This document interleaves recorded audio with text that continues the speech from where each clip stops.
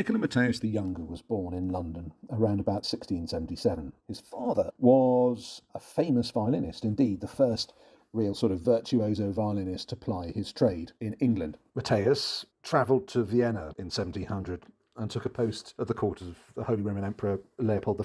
The Kapellmeister, who was incumbent at the imperial court at that time, Antonio Pancotti, appears to be most eager to secure Matteis' services. His initial salary was set at a considerably higher rate than that of the other court violinists. He subsequently became leader of the court orchestra, and then in 1712 was granted the title of Direttore della Musica Strumentale, a post that required Matteis to compose ballet music for the balls and for the many court operas, in addition to his orchestral duties. He eventually died in Vienna in 1737, not in Shrewsbury around 1749, as Charles Burney claims in his General History of Music.